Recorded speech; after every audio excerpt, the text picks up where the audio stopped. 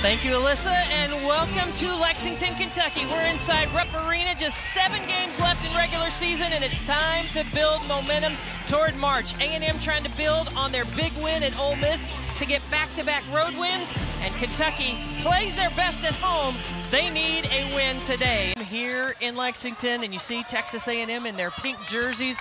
They go inside to Lauren Ware, and she gets the first basket of the game.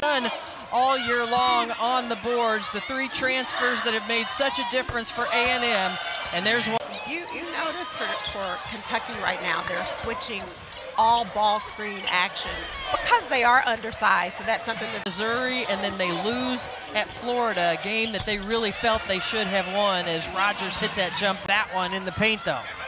Yeah, but the fact that she can rebound the ball, put it on the floor, push it the length of the floor is definitely. Rogers hesitates, Shear with good defense.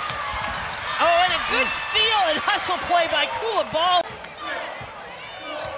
Kentucky with an opportunity to take a lead into the halftime locker room. Gets knocked away, 2 seconds, 1. The shot goes up. And we'll go to the locker room all tied up.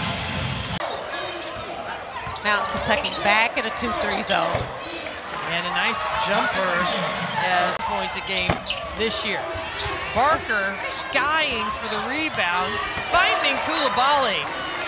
I have no idea how she didn't turn that over, but I know, I just thought about it. Tania Barker steps back, boom.